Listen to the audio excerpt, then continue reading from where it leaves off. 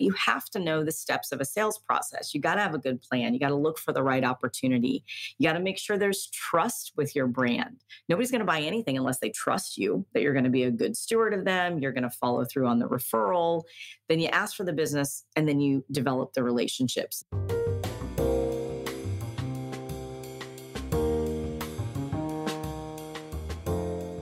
Welcome to Smashing the Plateau. We help consultants, coaches, entrepreneurs, and small business owners build their businesses after long careers as employees. We believe you should be able to do what you love and get paid what you're worth, consistently.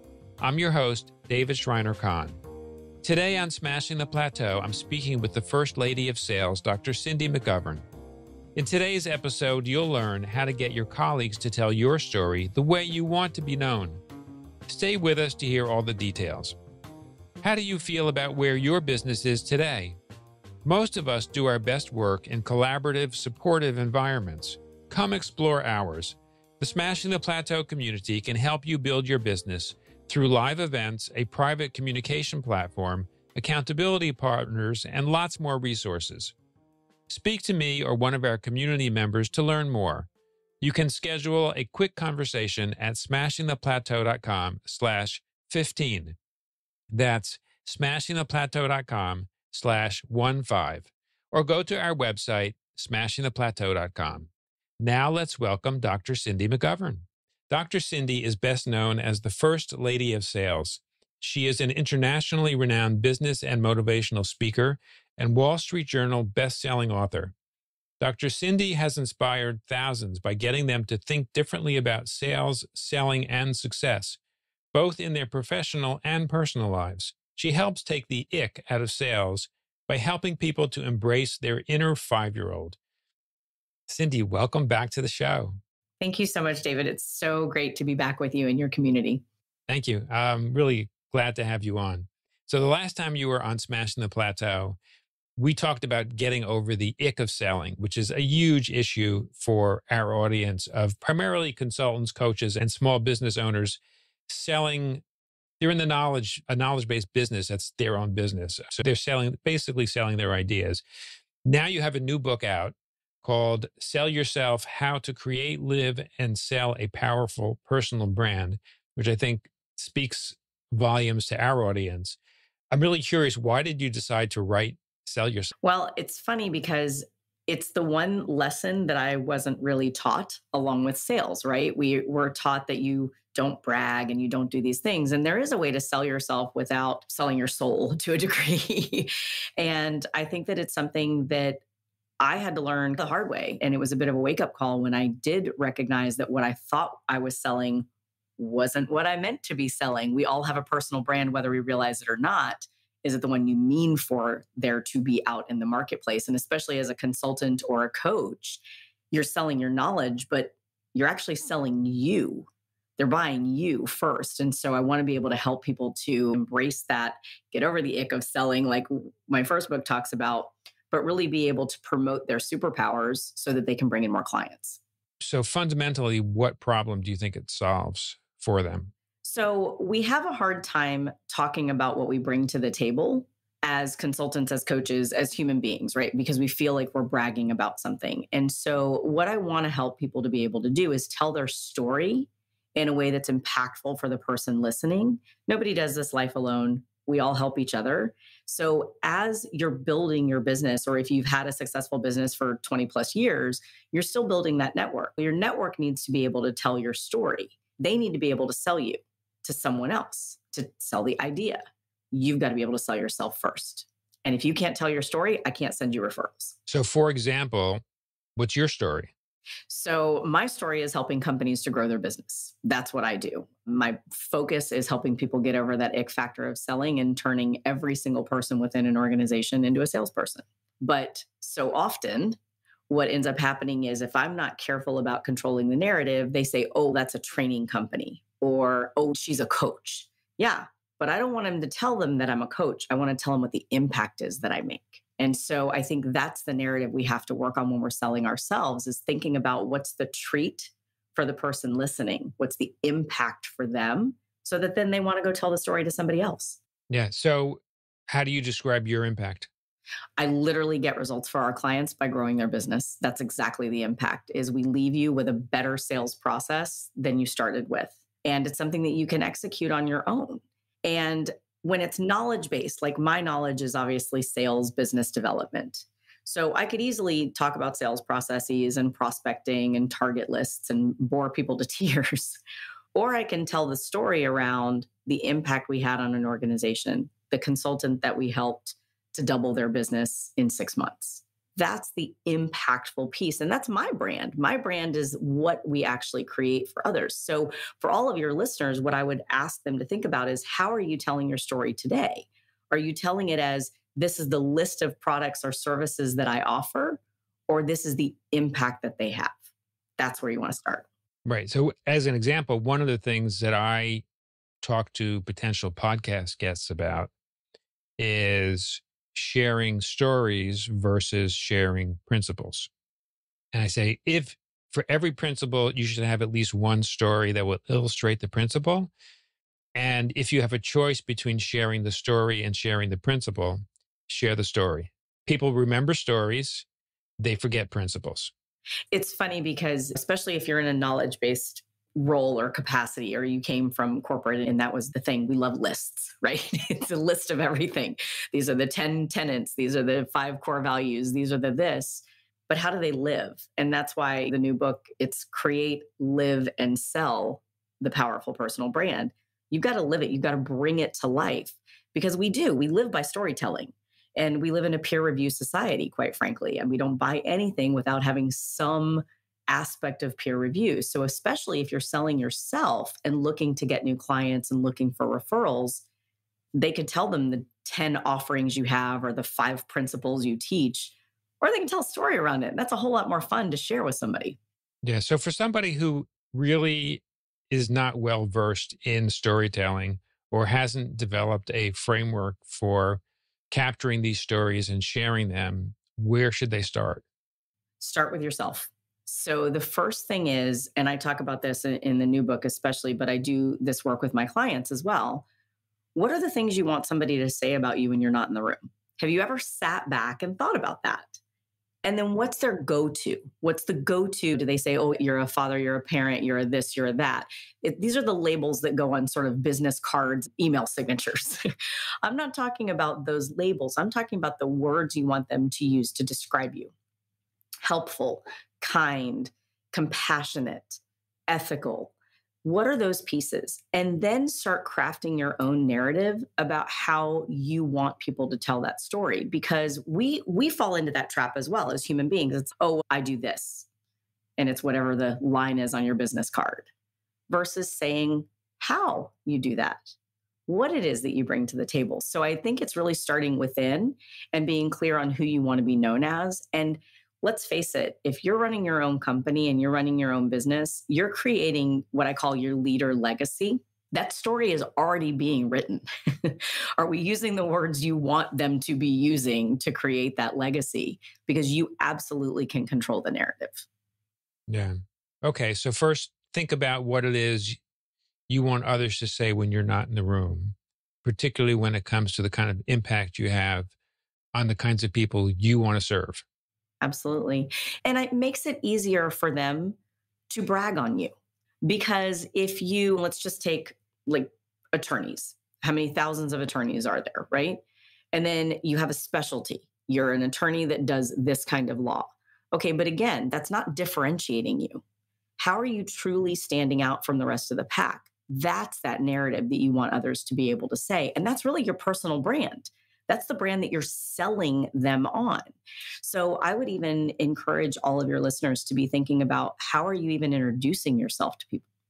How are you creating your own network and working that network and making sure that they know those words that you want them using when they describe you? Or are they just saying, yep, Cindy does this or David does that? So, if you're a real estate attorney and the impact you're able to have is, I mean, there's some real estate attorneys that will just process transactions, and there are others that will essentially save a deal from falling apart.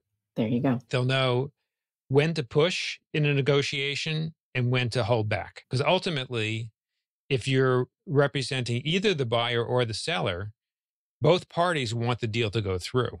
They don't want the deal to fall apart, even though as the attorney, your job is to protect them against risk. That's exactly right. But you can either say, I'm a real estate attorney and I work with buyers and sellers, or you can say, my job is to make sure this deal goes through regardless and to make your life easy in the process. Yeah. Totally different story. Very, very, very, very different. Yeah. Are there besides learning what stories you want other people to share about you, are there other sort of key strategies that you recommend? Yeah, I do. And I talk about some of these in the book. But one of the things that I would encourage, especially for consultants, coaches, this audience, is recognizing what kinds of clients you're looking for to begin with. And you fish where the fish are, and to use sales language.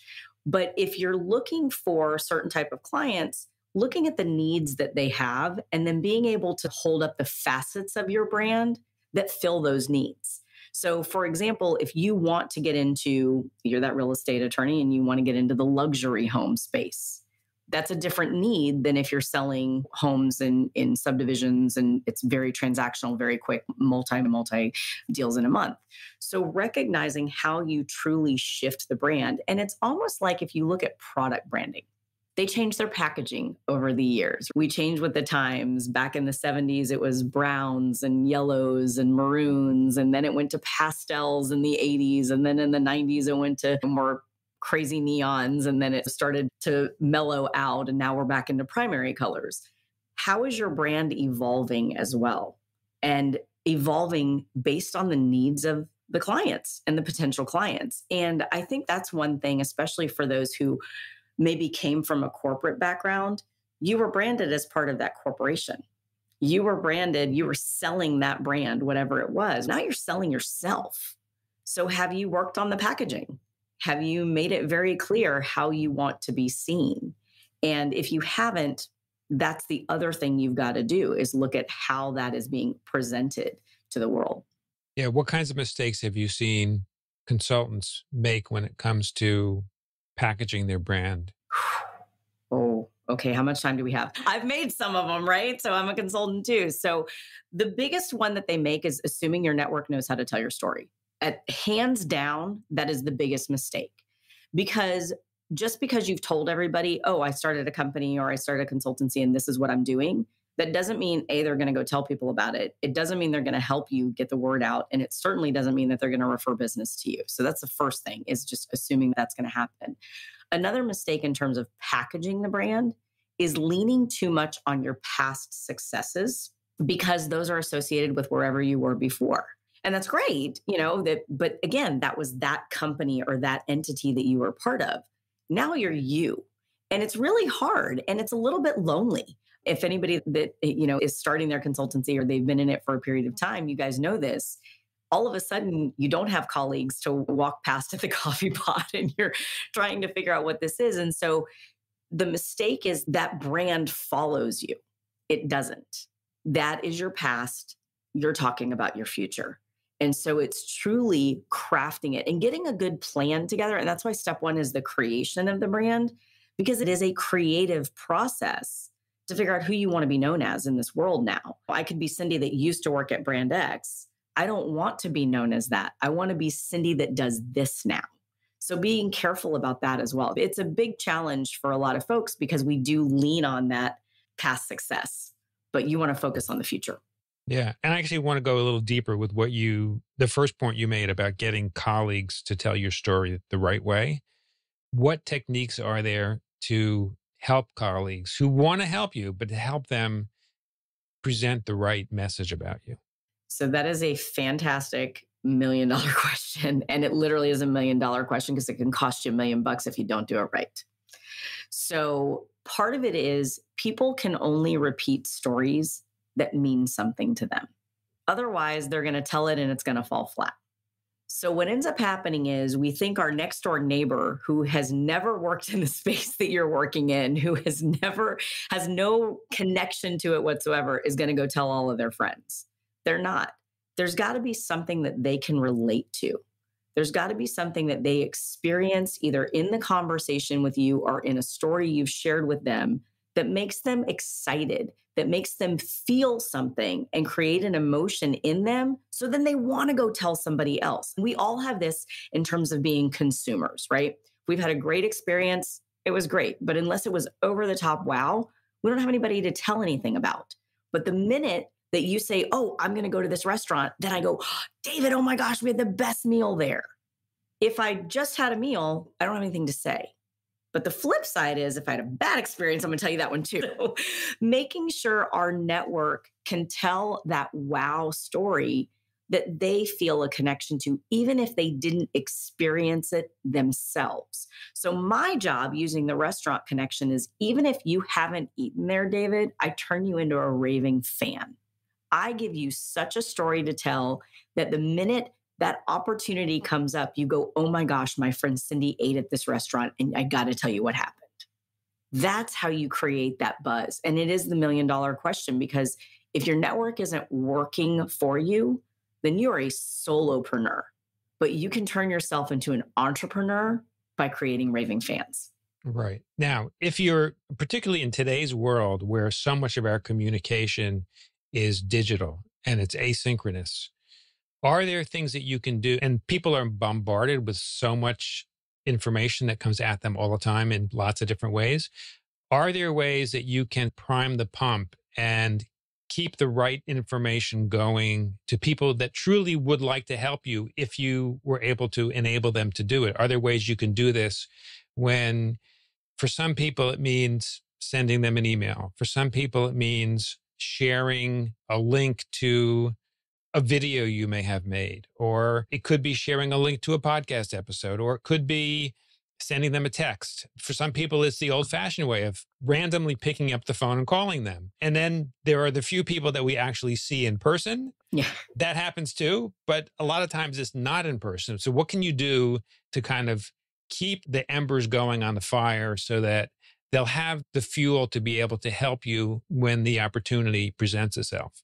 Well, it's funny because this is another one of the mistakes that people make is they're not top of mind. And the thing that I would encourage everybody to remember is it's not their job to remember you. It's your job that they remember you. And so exactly what you just asked is what are ways that we can do that? And the first thing is it's not just about throwing information out there. I get a lot of clients who are like, oh, I need to post on social media. And my first question is your audience that you're trying to reach on that platform, and what do they need to hear from you? Don't post just to post. It's everybody's highlight reel. We know that, right? So what are you actually doing to impact that audience? What do you want them to feel by reading or seeing that post? And then you think about how that methodology goes. But there is a cadence that is needed to make sure that you're staying in front of these folks. And, we've all got kind of this core group, right? Those are the people we can pick up the phone, we can call at any time. They will come get you if you got a flat tire kind of thing. And then we've got that secondary network, and it's like a target if you look at it. So we've got the center, and then the second ring, and the third ring, and then the fourth ring. That outer ring needs to know what's going on, but more importantly, needs to know how they can help you when the opportunity arises, because they're not the people you're going to see on a regular basis. They're not the people that you're going to have regular interaction with, but you need to stay relevant. And so what I encourage folks to do is share something that is helpful for that audience. Don't share just your accolades. And that's a big mistake people make in personal branding is they post all this stuff like, oh, you're a speaker, you're an author, you're this. No, share the message of what that does. I wrote a book not to just write a book. I wrote a book to help people. And I want to talk about that and why it helps people. So thinking about that even in your own organization, your own consultancy, what is it that you're impacting on people? Tell that story. Don't be a consultant, be a helper and get that message out there. Yeah, I actually would love to react to that, which is I see way too many people just being overly self-promotional, right? And just pushing, this is what I do, this is how I can help. And they're trying too hard to sell before they even know if there's a need. On the flip side, and this is by far the vast minority, but I also see people that are really great at putting value-based content out that does solve problems for people in their audience, and the stuff they put out is really helpful. And I'm like waiting for the sales pitch and I never see it. Yeah. You have to ask for it. Yeah. So can you talk a little bit about that? It's funny because we could do like a whole podcast on just the mistakes, right? So that's another one of the mistakes is that they don't ask for the business. You don't ask. You don't ask your network to introduce you. You don't ask for somebody to say, hey, keep me in mind as you go to that conference next week if you run into somebody that could benefit from what I do. So that's a big piece of it. But there's a fear in asking. And we have to admit this. As friends here on this podcast, we're afraid of them saying no. And that's a perfectly acceptable response. Because if the answer is no, either we didn't do a good job of telling our own story to them, so they want to carry the flag, or they don't get it, which is also our fault, or it's not a fit for their audience. And we need that feedback. We actually want that feedback. It's funny. I was recording a video earlier this morning for something, and I was talking about getting feedback. And that's important for us. No is feedback. So learn from that. And then it helps you to shift your message a little bit as well. But you have to actually ask for the business. Yes. Yeah. And no could also be not yet. Yeah, absolutely. I firmly believe no is a temporary response, but I want to understand why. Is it that I asked at the wrong time? Did I not uncover enough needs? Did I not explain what you were going to get in return? Like, I need to know, because that feedback is going to make you stronger.